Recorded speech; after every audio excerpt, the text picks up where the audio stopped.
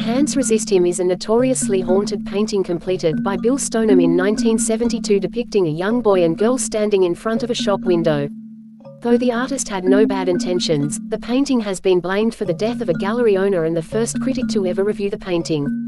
The Stagecraft or the Hanging Man. This eerie painting is an adaptation of a photograph, which was taken by commercial photographer James Kidd. The photo was taken of the wooden cart and the figure of a headless man was only found after the picture was developed, with no evidence of it being tampered with. The artist, Laura P., was drawn to the photograph and felt she had to paint it. Her oil painting of the photograph was hung in her house, causing inexplicable events. The Crying Boy. This painting has been blamed for countless house fires. The painting has been found untouched in many burned-down homes. The dead mother. Edward Munch, the famous painter known for The Scream, is responsible for the dead mother.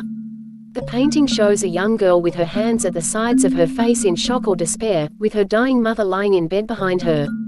Many people claim that they feel uneasy around the painting, with her eyes following them round and the sounds of rustling bed sheets echoing near the painting. Portrait of Samantha Houston. Samantha is said to be the 4-year-old daughter of a senator in Texas. She unfortunately fell down the stairs when playing with her ball Driscoll Hotel in Austin in 1887. Since then, her ghost is said to haunt the Driscoll. Her painting was hung in the hotel where she died and has focused the spirit's alleged activity. A bouncing ball can often be seen in the hotel lobby, door handles beside the painting rattle, and her expression seems to distort as guests view the painting. Guests have also reported feeling nauseous or a falling feeling around the artwork.